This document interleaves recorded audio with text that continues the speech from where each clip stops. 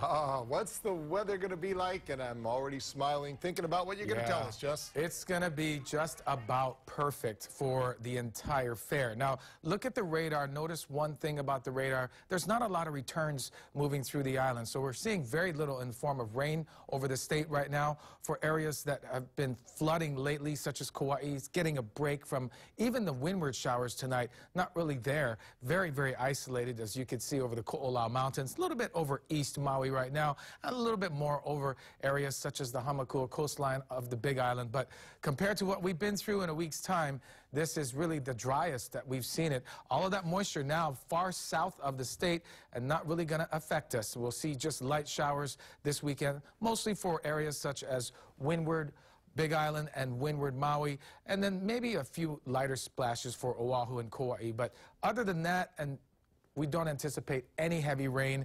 In fact, we're going to talk about the winds in just a bit. In surf, elevated surf for the North Shore tomorrow, 5 to 7, 2 to 3 for the west side, and 3 to 5 for the east and the south shores.